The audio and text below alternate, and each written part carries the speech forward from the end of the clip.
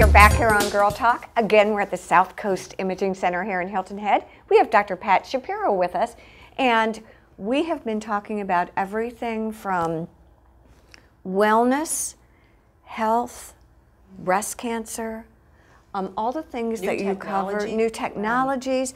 I'm so impressed. We actually got a tour, and Deb had to yell at us and make us come back. And well, I got my tour early. So exactly. It was great. Dr. Shapiro, Dr. Pat, talk to us a little bit about, I know there was a fun survey that was done, and the results of that are really impressive, and I think something that will speak to all of us. We actually got a marketing team to speak to people at Starbucks, and some of the biggest things that came out is that the most important things for patients were that they have a partnership with their physician and that the goal is wellness.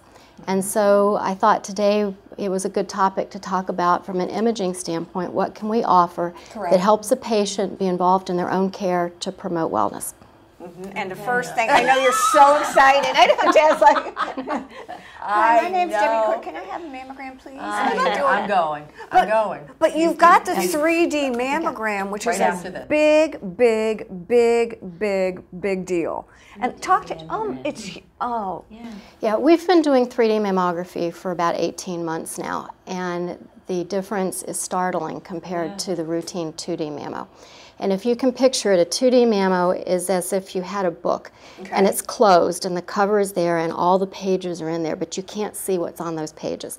And when we open the book and start flipping through the pages, all of a sudden you can read the words on those pages.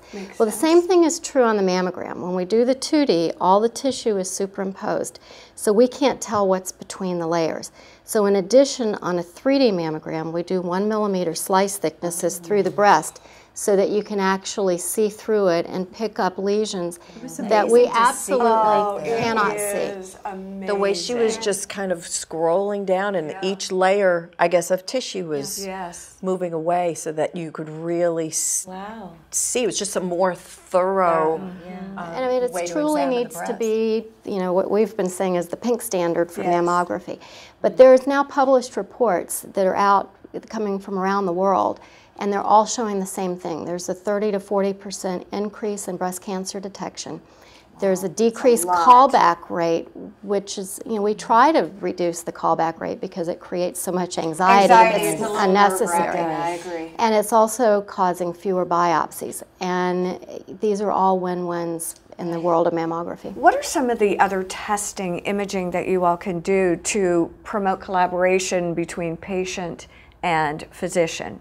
In addition, for wellness. Okay, the three biggest problems, particularly for women, the #1 cause of death in women is heart disease, and February is Heart Month. And the simplest test that can be done to tell whether women have coronary artery disease is what's called a calcium score. And it's well recognized now in cardiology literature that if you had to pick one test, this is the most specific one. And all it is it's pictures on a CAT scanner, very limited, minimal radiation, and we're looking for calcified plaque.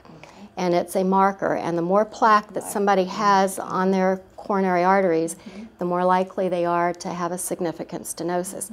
So if your calcium score is 0 and you have no plaque, there's more than 95% correlation with a normal coronary angiogram.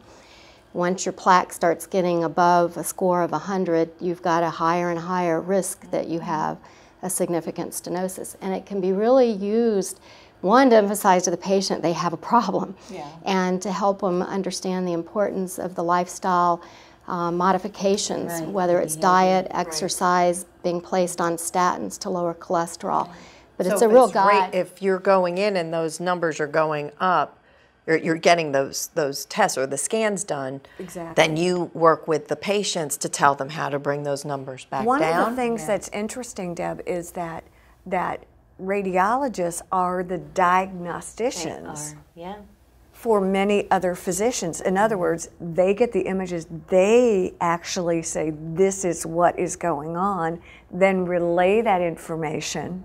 And guide the patient on how they need what's going on so they can speak with their physician and guide their physician on how to help manage it. And then the third, because I know we've only got about a minute left, the third wellness that is has unfortunately increased significantly is lung cancer in women. And the National Task Force has now come out and shown that having screening chest CTs is a way to lower the risk of mortality from lung cancer. And the recommendation is that for anybody with a 30-pack year history or more of smoking from 50 to 74, that they have annual screening chest CTs. And it will lower the mortality from lung cancer by 20%. I can't believe we have to go. We're just getting warmed up on all these questions. Wow. Again, it's hard to pack it into. It is. Well, Southwest Imaging is here in Hilton Head. You've been here for about a year, you said. Pat Shapiro is very user-friendly, very interesting. Wow. Well, you've got to come back on and talk with us because I think, again, knowledge is power. Isn't that what we always say? Sure is. All right, stay with us. We'll be right back. We're going on a field trip.